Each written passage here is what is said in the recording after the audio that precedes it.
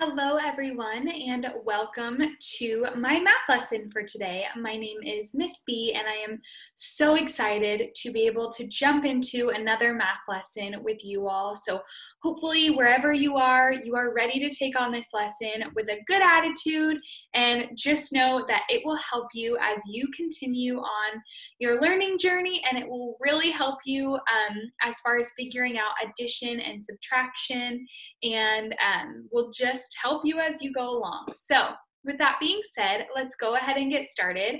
I'm going to share my screen with you so you guys can see what is happening and follow along with me. All right, so today I am going to be teaching you guys a lesson called Finding Doubles in Addition. And right now, that might seem a little bit confusing, just the title, but don't worry, we are going to get into it. And I truly believe that this lesson will make sense to you and help you. All right, so before we actually get into the lesson, we are going to talk about our standard and our objective.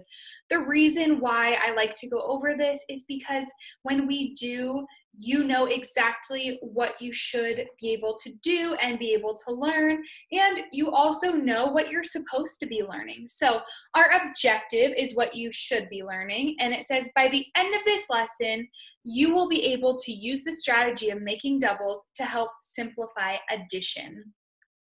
And so we'll check back in with that at the end and see how you guys feel.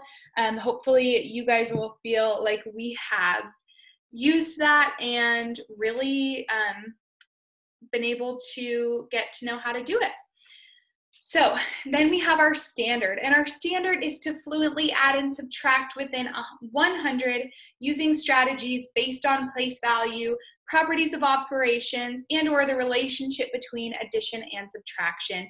So again, what I'm teaching you today, this is just one strategy that will help you in addition and subtraction. We're mostly going to be focusing on addition today, but I did also want to note that I know we are working within 100 just as kind of a team. We will not be going over 100, but if you guys feel ready and you feel comfortable with the material, you guys can feel free to use larger numbers if you feel like this is too easy for you during independent practice. So with all that being said, now that you guys kind of know what is going on, let's jump on in. All right, so for materials, you guys can use a paper and pencil. Any kind of paper, and honestly, any kind of writing utensil you want is just fine. I put pencil on there, but you can use a marker or a colored pencil or whatever you feel comfortable with, feel comfortable doing math with. And then the other option is if you don't want to use paper and pencil and you have a whiteboard available, you can use a whiteboard. This is what I will be using. I always like to have a couple different colors so I can work with different colors while I write, but I like to write with a personal whiteboard. And the final option is to grab an electronic tablet. If you do have a tablet, it should be one where you can write and take notes, or else that will not work. So if you have a tablet that can do that, awesome. If you don't, please stick to a whiteboard or just paper and pencil. Those will be your best options and just make it the easiest for you to be set up for success. All right, so this is the time when you can pause this and grab those materials. Okay, hopefully you guys have grabbed those materials and you feel all ready and set to go. Now we are going to jump on into the lesson, and let's go ahead and get started. All right, so here is our example problem that we are going to start out with. It is 5 plus 6. Adding by doubles can often help us solve math problems easier. So when you're looking at the problem 5 plus 6, how can we simplify that? What do you guys think I mean when I say making doubles? What do you think this strategy is? Maybe you have learned about this before, maybe you haven't. just take a guess in your head and think, what could I mean by making doubles? Just take a second. You don't need to write it down. Maybe share it with someone, someone next to you, or you can just say it out loud. All right, so the process of making doubles might sound really scary and confusing, but it is actually really easy and will help you so much as you are adding and subtracting. So I'm going to take our example problem, which is 5 plus 6, and I'm going to stop sharing my screen so you guys can see what is going on my whiteboard. And I'm just gonna write that on my whiteboard and show you how we make doubles. All right, so I have 5 plus 6. Amazing. I know that the number 6 is larger than the number 5. So I'm going to look at this and see how can I decompose this number. When I see 6, I also see 1 and 5. So one thing that I can do here by looking at these numbers is I can see, oh wait, look. This is a double. These are 2 of the same number. So I can add 5 plus 5, which the answer should quickly come to your head. And if it doesn't, that's okay. It is something we will work towards. So the answer comes to my head and I know it's 10. Well, then we still have this 1 left over. So then we just add our 1 and we get 11 for our final answer. But just walking through how we did that quickly is we kind of decomposed this larger number and we saw, look, these are doubles. This is the same number twice. So why don't we practice adding that number together and then just adding what's left over? Because 5 plus 6 may not come naturally to you. Your mental math might not be that fast, so it might just not come to you right away. But 5 plus 5, we can probably think of, even if not very quickly, quicker than we could think of 5 plus 6. So if you start by just doing 5 plus 5 and then adding on that 1, just adding on the 1 is a piece of cake. We know 10 plus 1 is 11. And that not only gives us the correct answer, but it gives us a great way to solve the problem using information that we already know. So hopefully that makes sense to you guys, and you know that 5 plus 6 is 11. And as you practice with this method, with this strategy, it's so helpful, and it can also help you with your memorization. You can actually start to memorize, oh, I know 5 plus 6, that's 11. And maybe you didn't know that before. So this is just a really great practice strategy. All right, let's move on to the next slide. We will check out what we have done here. So we know this is 11. I'm going to write it so that we have it in here. Proud, awesome, great. So now I'm going to do the top one and then the second one. Let's do that together. So again, I'm going to stop sharing my screen, but first, get a preview of these questions. Take a look. It is 13 plus 11 and 7 plus 6. So first, let's only worry about 13 plus 11. All right, so 13 plus 11. I'm going to write that on my whiteboard. 13 plus 11. Awesome. So there are actually a couple of different ways that you guys can make doubles in this case. If you feel really comfortable with, let's say, your 11s, you could use the 11. But let's say that you're not feeling so comfortable with knowing maybe 11 plus 11. There is another way.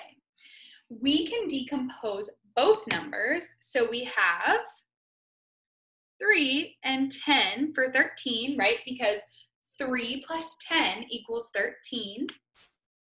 And for 11, we have 10 and 1. And we know that's correct because 10 plus 1 equals 11. So, as you can see, this is how they look decomposed. The first way we can do this is just do 10 plus 10. 10 plus 10 equals 20. That's where our adding doubles comes in, and it's very helpful. So I'm going to change up my colors so you guys can see my process here. So we did 10 plus 10. So now let's look, we got 20. So let's do 20 plus 3, because we have the 3 over here. We can cross that out and make, what's 20 plus 3? 23. Awesome. And now all we need to do is, take our 23 down here. And we have our 1 left. So let's add on our 1. And we get, what's 23 plus 1?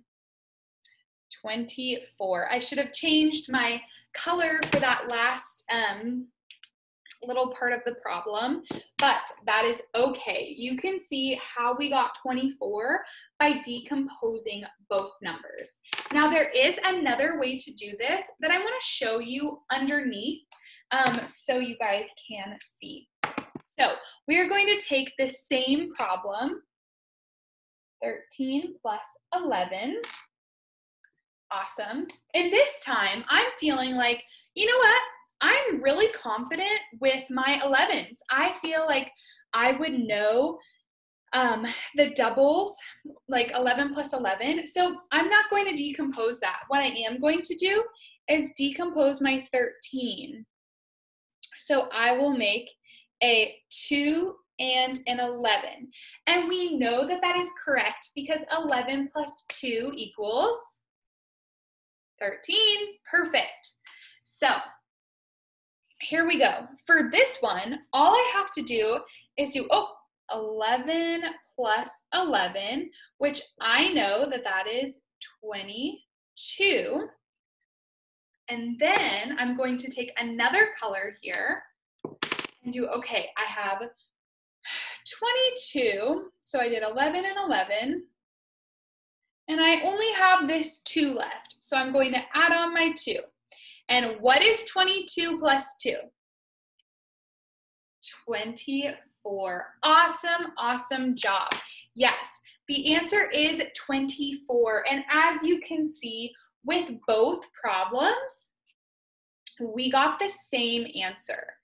There were just 2 ways to get there. And honestly, there are a lot of different ways to get there, but these are probably the 2 most common ways to get there.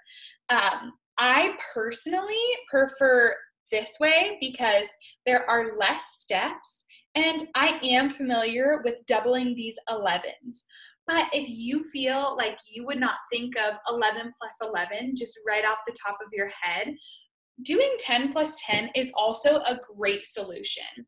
Just make sure that you are writing down your work so that you don't get mixed up in what math you have already completed, so you don't lose track of where you are in your steps. All right, let's go ahead and erase our boards, and I will tell you guys what the next problem is. Okay, so awesome. So our next problem is going to be, we solved that, 13 plus 11, and we know that that is 24. Now we have 7 plus 6. This one is a little bit simpler because the numbers are smaller, so you guys will probably be a little bit more familiar with the doubles here. So we can do it like this. We know that 7 is a larger number than 6, so let's go ahead and decompose our 7 to 1 and 6. And we know that that's correct because 1 plus 6 does equal 7. So let's start by adding our doubles. That's what we always do. 6 plus 6. And hopefully you guys kind of have that answer come to your head a little bit quicker and know that the answer is 12. 6 plus 6 equals 12. We can cross out our 6's because we know that we have already used them here. Now we are going to start with our 12s, and let's see, what else do we have left to add? All I'm seeing is this 1. So let's do 12 plus 1 equals 13. All right, 13 is the answer. And you guys can see that all we did was just decompose this 7, and we just added those doubles, and we added the 1 left over. And again, as you guys practice with this method, these problems, especially the single digit problems, will come to you so much quicker, and you will be able to memorize them a lot quicker as well. So that is just awesome. And we are going to continue on.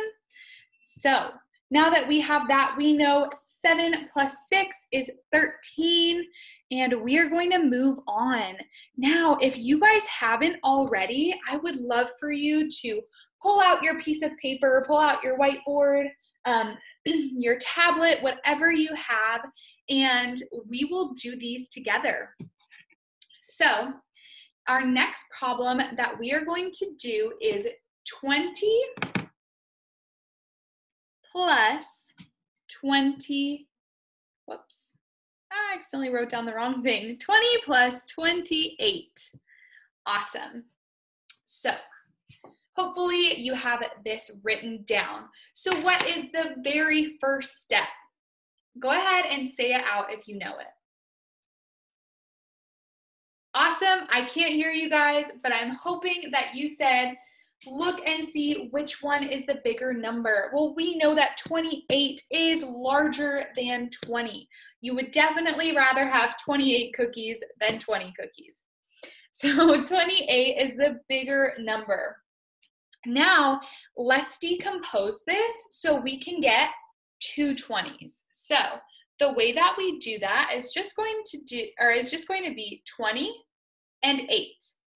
And we know that's correct because 20 plus 8 is 28. So this is one way to decompose this number. All right, so what is our next step? Say it out if you know it. All right, hopefully you said to add up these doubles. Let's see, 20 plus 20 is 40. Yes, it is 40. Awesome job. Let's cross out our 20s so that we know that we've already used them. I'm going to get a different color. All right, so now that we have this 40, what are we going to be adding on to our 40? 8.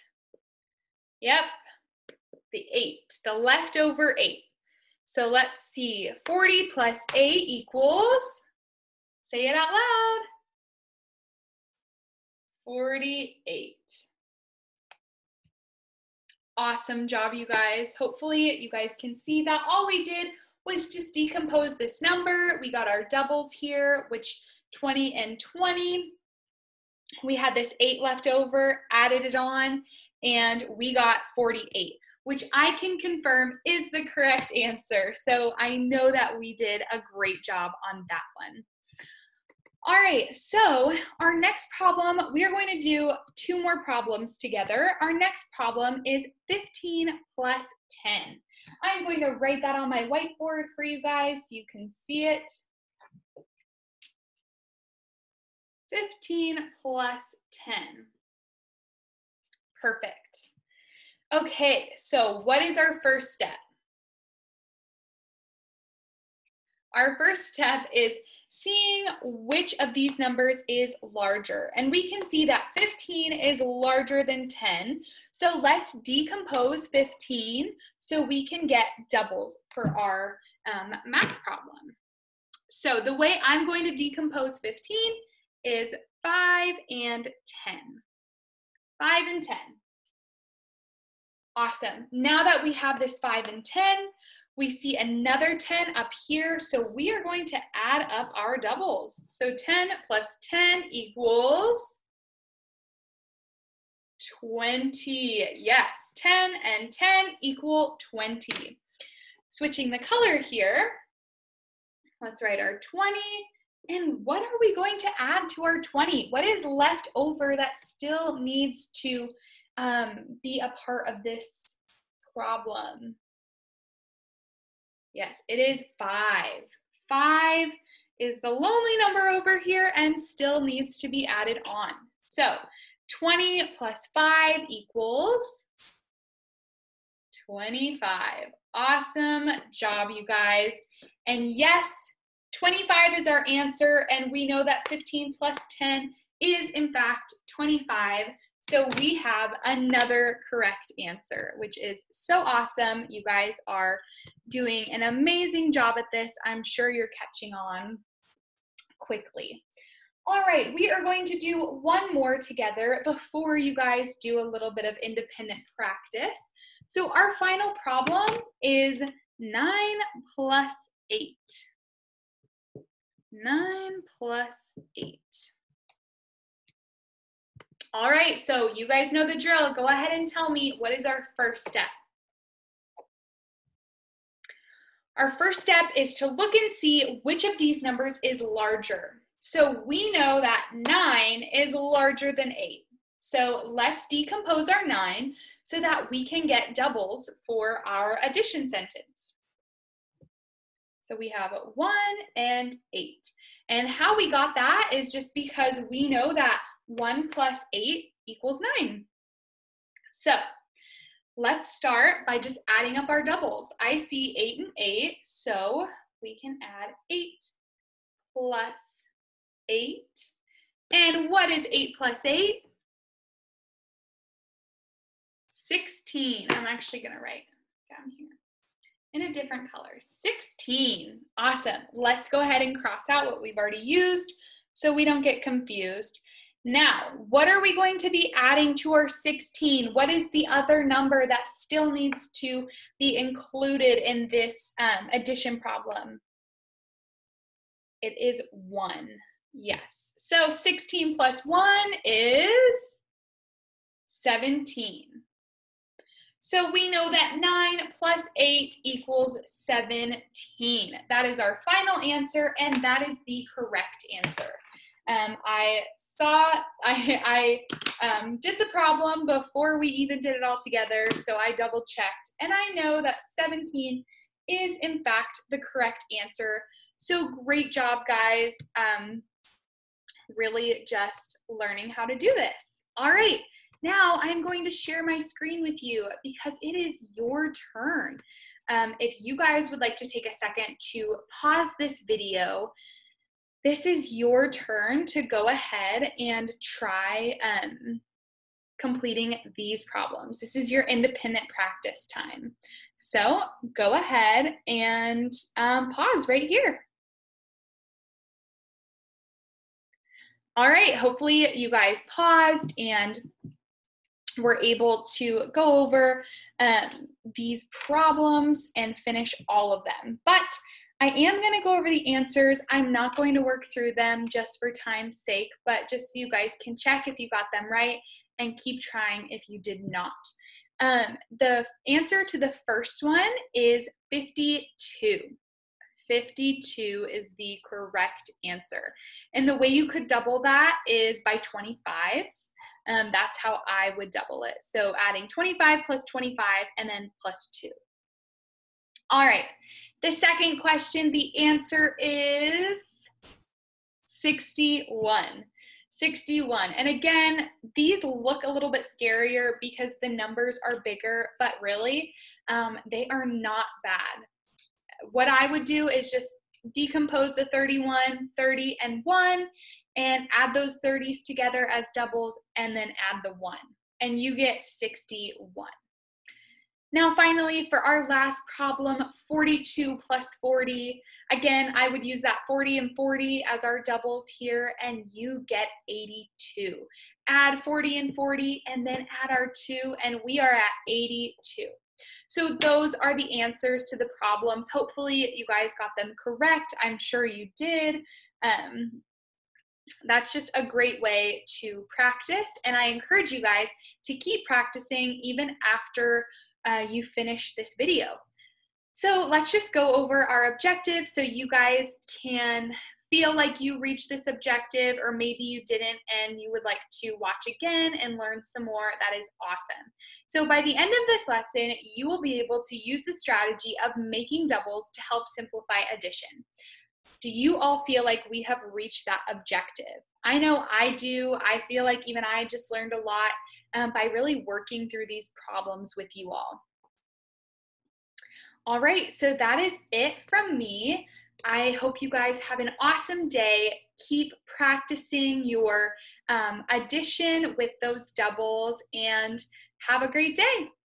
Bye-bye.